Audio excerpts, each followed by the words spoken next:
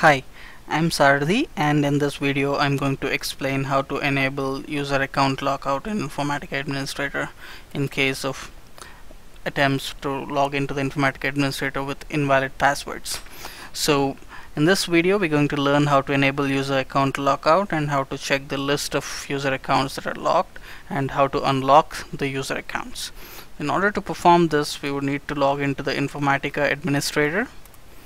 Let me log in as the administrator user, but you could log in as any user that has privileges on the domain for security administration in order to enable or disable account lockout. So let me go to security, and under security there's the account management tab. So I'll go to the account management tab. Let me edit the account management tab, and currently if you see that the account lockout is disabled, let me enable it, and here it would show me what are the maximum number of consecutive login attempts with invalid passwords that are allowed before the account gets locked out, which means if I set the maximum login attempts to 2, if a user enters his password incorrectly for 2 consecutive times, then the account gets locked out.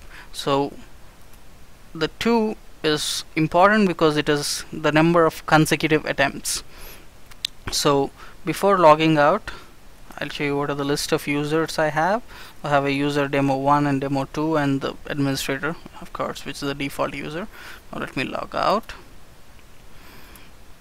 and I will log in as, say, demo 1, and I would give an incorrect password.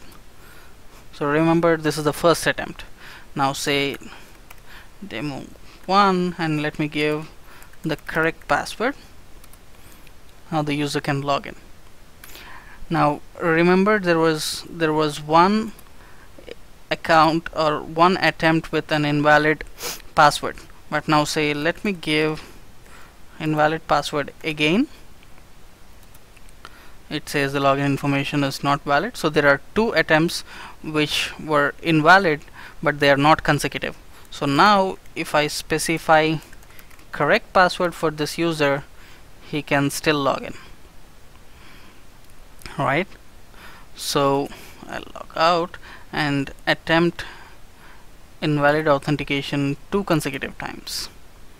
So let me say this is the first attempt. The login information is not valid, so this is the second attempt with invalid password. Now let me give the correct password. It says fail to login, contact your administrator. Now it does not say invalid login, which means the account is locked out, or say the user do not have permissions to log in. So let me say login as the administrator user. Now I'll go to security,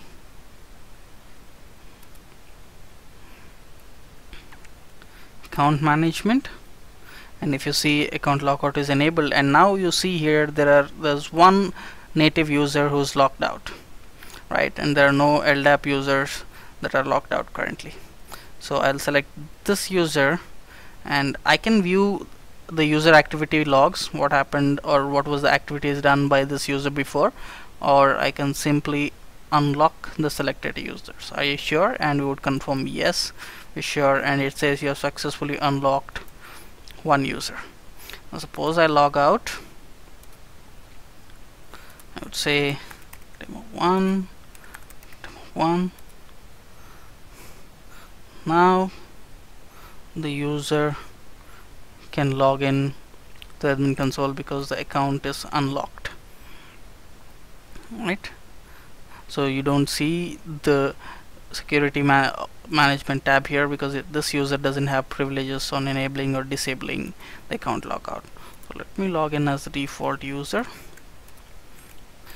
Now the important thing to remember is the default administrator user does not get locked out even after any number of attempts by default, because there should be at least one user who should be able to unlock the other users who had invalid password attempts. So this administrator user by default will not get locked out even if account lockout is enabled.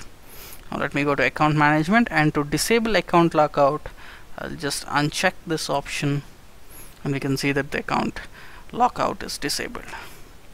Hence we have seen in this presentation how to enable the user account lockout, how to check the list of locked out user accounts, and how to unlock the user accounts, and how to disable the user account lockout.